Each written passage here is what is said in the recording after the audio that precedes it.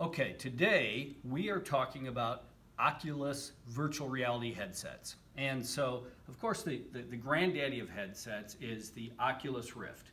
And this has been on the market since the summer of 2016 and is probably the most deployed HMD virtual reality headset in the United States and perhaps the world. So this is the original Oculus Rift. It's an amazing device, and as you can see, it's what we call tethered. So it has a cable, and that cable runs to a graphics computer, also considered a gaming computer.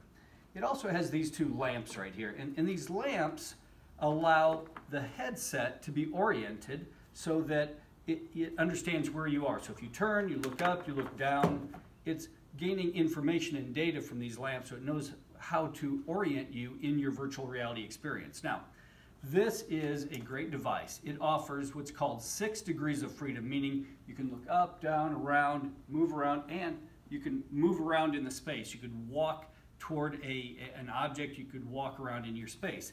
That's 6 degrees of freedom. The challenge with it is that it can be somewhat expensive. Generally, the headset and the lamps are going to cost around $400.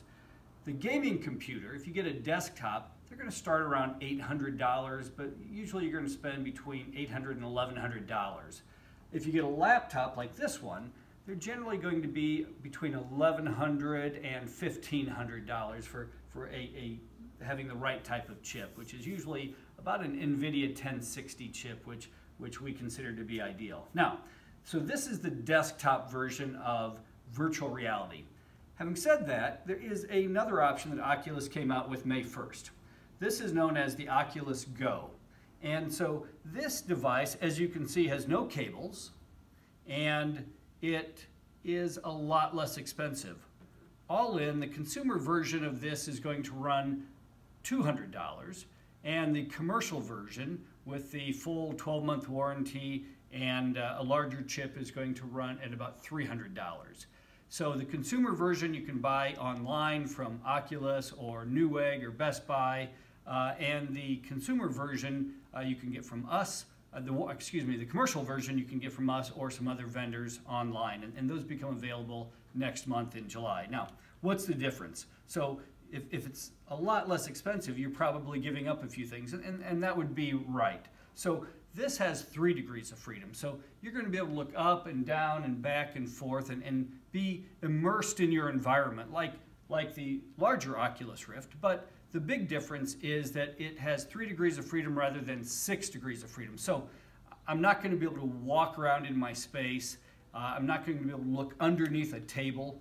And so it's a very good virtual reality experience. People are amazed when they see it, but it's not quite the completely immersed 6 degrees of freedom, 6 DOF virtual reality experience. Having said that, for the difference in price, we believe that this is going to open up a lot of opportunities for cash-strapped schools or maybe homes, parents that want to try this out for tutoring for their children, and maybe they only want to dip their toe in the water with $200. So that's a great opportunity for consumers, and it's a great way to try virtual reality without having to go all in on the more expensive units. So equivalent to this, there are some other units that we'll talk about later. There's the HTC Vive, there's the Windows Mixed Reality device, and more equivalent to this is the Vive Focus, which will go on sale in the United States sometime here in 2018.